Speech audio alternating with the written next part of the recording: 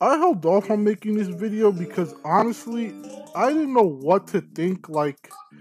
So Renfield Spooky Ball, there's a lot of people that say it is better in the original Peggle Deluxe. So we know that Warren has the extra hat in Nights, Tula hits 2 oranges. Now, people are under the belief that Renfield Spooky Ball is better in Deluxe. I have 2 confirmations for this. So there's a Peggle Discord where some people talked about it. There was also a Peggle speedrun I was watching where they did talk about that they felt like Renfield Spooky Ball was much better in Deluxe. Now, me personally, I didn't make this video for a while because I think Renfield Spooky Ball sucks in both games.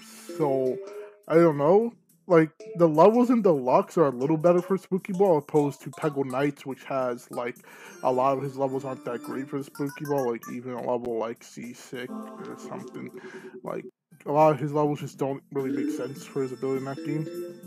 But the idea of Renfield's ability in Deluxe is that when his ball drops from the bottom in Deluxe, people have, I don't know if it's a superstition, some people say it's coded into the game, but I'm gonna call it superstition, I could be wrong.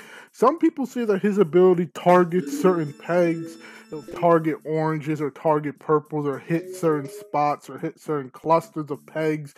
I can't get an actual confirmation on what is so different about it, but basically the idea is that once the Spooky Ball drops from the bottom in Peggle Deluxe, is that it will target a certain area, opposed to Peggle Nights where if the ball drops straight down, people say it'll just drop straight down. It's more prone to get stuck in walls or stuck in the corners or certain areas.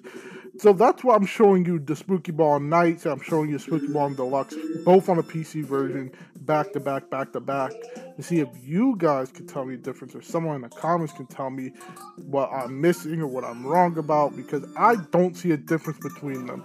Renfield Spooky Ball drops on the bottom, and if it was going right, it always goes right for me. If it was dropping straight down, it goes straight down. If it was going left, it goes left. Like, I don't really see a difference. Like, occasionally you'll have the Spooky Ball go at like a slight angle, but I mean, that happens at Nights too. Like, I don't know. I just don't see much of a difference. Like I have to be missing something. Maybe I'll go back through the footage and see something. But yeah, I'm showing both clips back to back. I don't really see a big difference. Like, I'll say the Spooky Ball overall is worse in Nights, but not because of the actual ability. It's more so the maps being a little more difficult. And the maps are more brick-based. Before they had a lot more peg levels, but there's a lot more bricks. And bricks aren't really great for Spooky Ball because Spooky Ball, you want a map like Peggle Land or Birdie's Crib 2111 where they can, like, yeah, you want a map like a Santa Aquarium where it's just a bunch of pegs and Spooky Ball can just drop and hit them. You don't want a bunch of bricks because then Spooky Ball will bounce off of them and yeah, you probably, what are you Spooky Ball for that? But I don't see much of a difference. So I'm getting to that point in the video where I'm kind of just repeating myself, babbling on, so I don't really think there's much of a reason to say much more except this. So yeah.